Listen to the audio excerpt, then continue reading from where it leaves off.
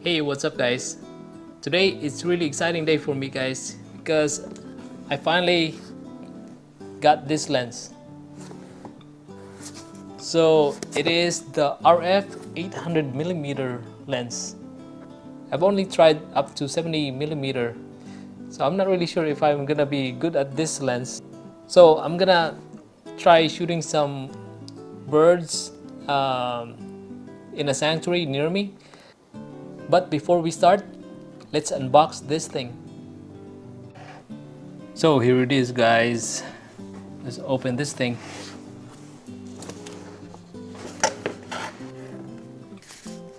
So we got here the manual, I think. Yep, manual. And this one is for the warranty.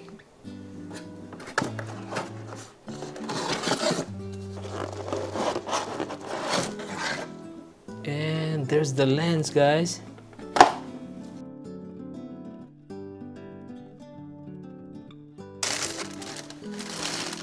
And that's it. There's nothing else in the box.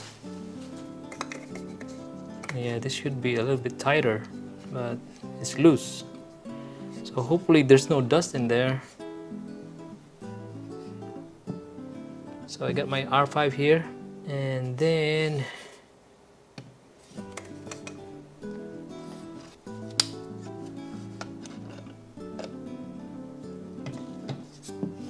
should fit right. And then voila. Okay, let's turn this thing on. And then turn it on. Oh, it says here. So I did not position it yet. Pull that thing. Then turn. And then now I'm ready. Oh, forgot to remove it. So the aperture is fixed, that's what they say. Let's see. Oh yeah, there's only one. The focus area is small, and yeah, the aperture is only f11. So hopefully the sunny Southern California is gonna make up for it. And one thing I want to mention guys is that with this lens, yeah, do you hear that? So it has that clunky sound. So I have the RF100 to 500 and it doesn't make that sound. It's actually really sturdy. But yeah, I think that's the price you pay for this one. Okay, let's try this thing out and see if I actually know how to shoot birds with this. Alright, see you in the wild and let's get busy. Okay guys, we're here in San Joaquin Marsh and Irvine, and yeah, let's see if this lens is good enough in here. But yeah, I was supposed to get the RF100 to 500mm, but it's always out of stock. I can't get my hands on it. But this one they have plenty in Amazon. So yeah, let's try this out. So I saw this big bird flying in the sky, and then it's actually just within range with this lens. And man, it's so hard to get a shot. Yeah, I need to get more practice. And I also forgot to turn on or to switch to continuous high-speed shooting. And now I just got one shot. So yeah, I did not get lucky this time. So maybe later. Yeah, this place is really big, guys. It's actually a lot of fun taking pictures here. Oh, I see. I think that's a heron. Hold on.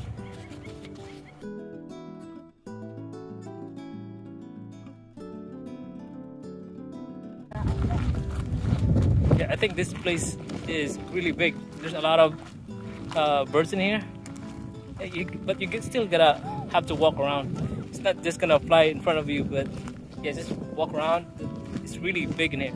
It's spacious. There's a lot of ponds, and I don't really know any names of birds, so I'm just gonna look it up later. But yeah, what I found out is that shooting with a really long lens, yeah, I got some shots with airplanes,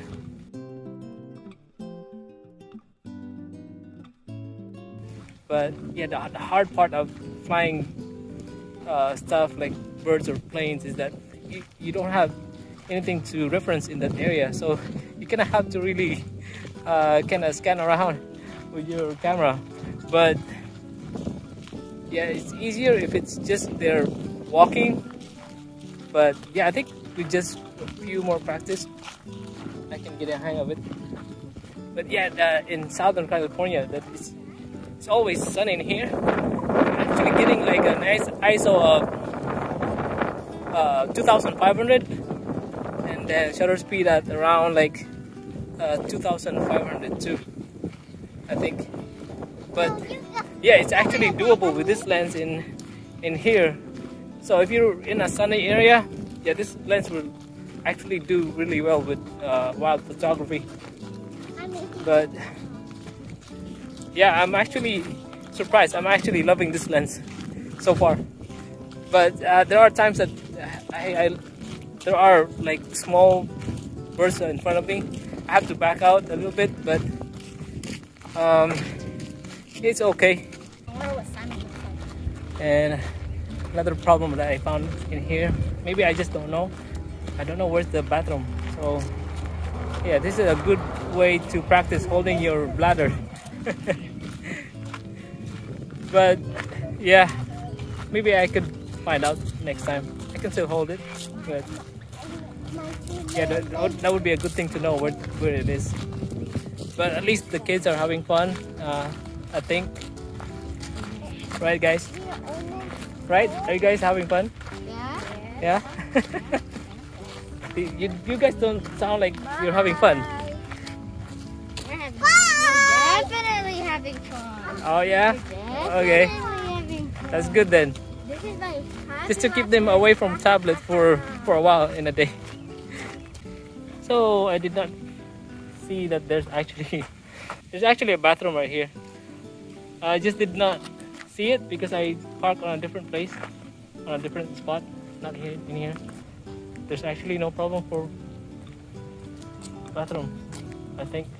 Though I did not really use it. I don't know if it's really open or not. Probably open. So we're done for the day, guys. We're going home. Kids are tired and hungry. Hey. Right. So this is where I know that we can park. There's only a few parking spots in here.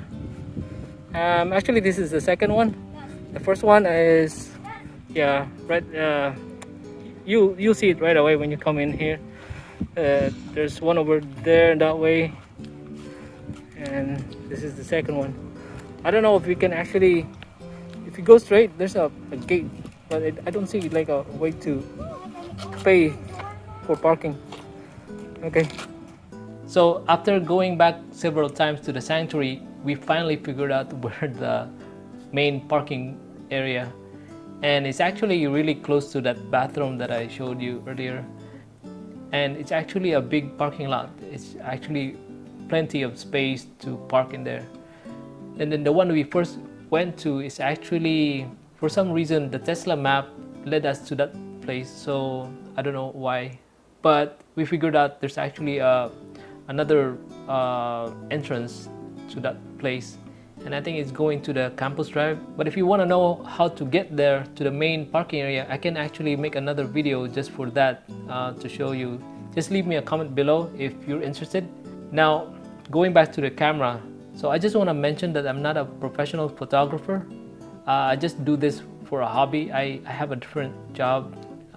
Into computers. But if you are interested in what I say, I really appreciate you staying here watching this video. So I had this for a few weeks already, and then I went to the sanctuary like at least 4 times with this lens. So the 800mm focal length is actually really challenging at first, but after a while I got used to it.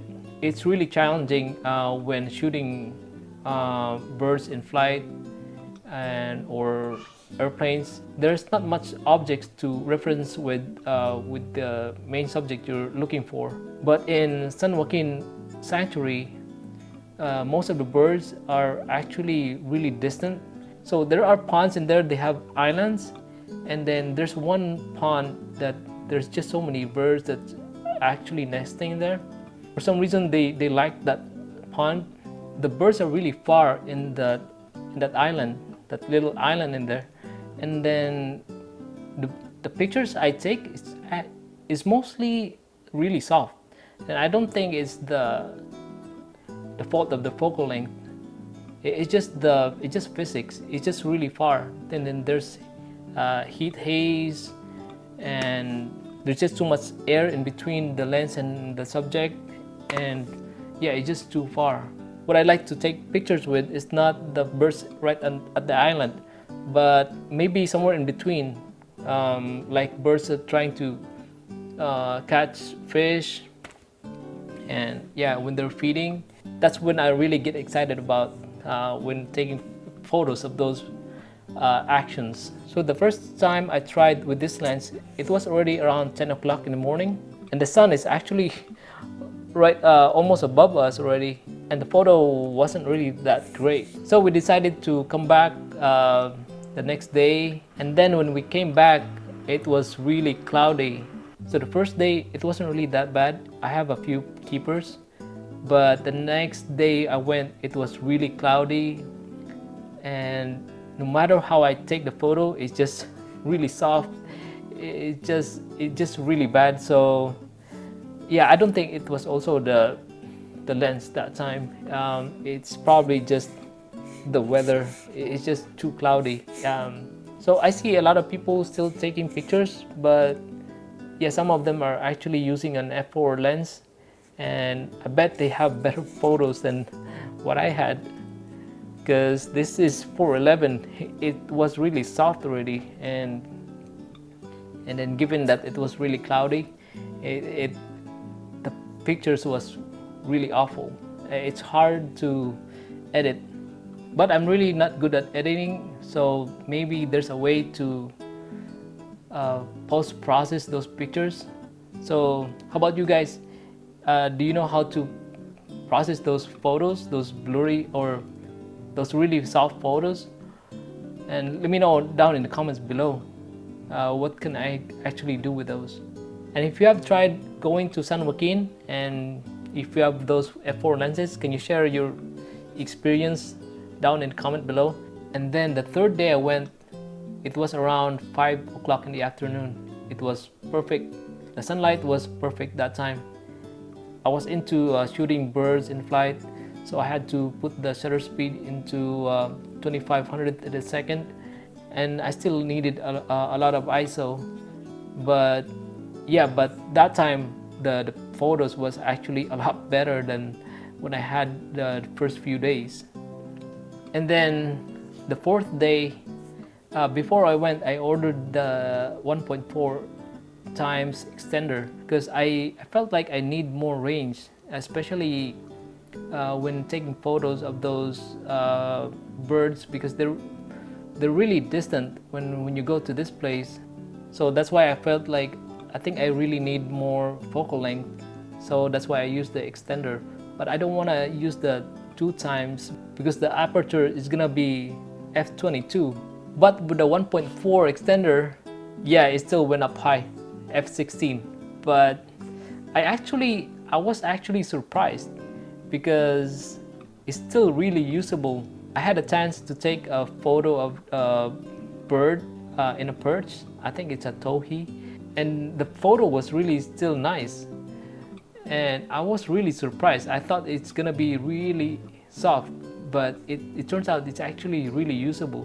Yeah, with this lens, it's actually really great if you can get the subject really closer to you. So talking about the focus area of this lens, so in full frame mode, the focus area is narrow. It's like almost half the screen, but at the center. But if you're gonna shoot in cropped mode, the focus area is gonna be a little bit wider. It's actually nicer to shoot with. But yeah, you're just gonna get less resolution that way.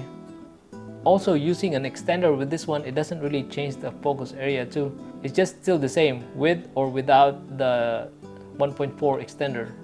I don't know with the 2x extender if it's gonna change the focus area. So by the way, using the 1.4 extender, it doesn't really make the distant subjects sharper. It's still really soft. Now in San Joaquin, most of the birds are actually really far from you. So if you're gonna use this lens, it's not gonna be much of a problem. But there are times that the bird is actually right next to the trail, and then it's really hard to take photo with this lens because you need like a minimum of almost 20 feet. Composing with this lens, it's really hard because the focus area in full frame is really narrow, and then you have to back out. But if you wanna picture in crop mode, yeah, the focus area is gonna be a little bit wider, but you're gonna be zoom in a little bit more. So it's not really a pleasant experience when your subject is really close, or like around 6 meters. Yeah, this lens is not really that versatile. So yeah, buying this lens, you have to manage your expectation. Now talking about the weight, oh man, this lens is really light. You don't need a tripod or a monopod to use this lens, in my opinion. It's really light. Yeah, I have a small arm. It's not really that big. I'm not really that strong, but I actually don't have any problem with the weight with this one. I can shoot with this lens all day. So who's this lens for?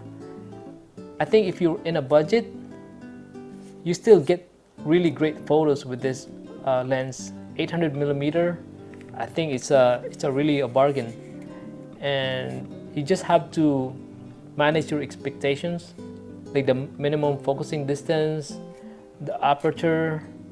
Don't expect that you're gonna take sharp photos if the subject is really far. You have to still get closer to the subject because of the so many factors to consider with, like especially with heat haze. Yeah, that one is gonna turn your photos really soft. So yeah, I highly recommend this one. So I have mentioned that I bought the RF800 to 500 already. So I got lucky that the lens went available for a short period of time, and I'm one of those lucky guys who got it. Yeah guys, if I did not get the RF800 to 500 lens, I would still be really happy with this lens. This is actually a really fun lens to use with, especially for the price. So this is just really a fun lens to use. I'm really sad to let this go. Unfortunately, I just don't have the budget to have both lenses, the white and this lens. But I'm really happy I got the RF800 to 500. So if you are interested of what I think about the RF800 to 500 lens, I will be posting that video in the coming days. So hopefully you subscribe. So how about you guys? What lens do you have for your EOS R5? Or what camera do you have, and what lens do you have? And is it time to upgrade, or you're satisfied with your lens? What do you think, guys? Leave your comments down below. So that's it for this video, guys. Thank you for watching. I hope you find this video helpful. Stay safe and busy, and I will see you in the next one.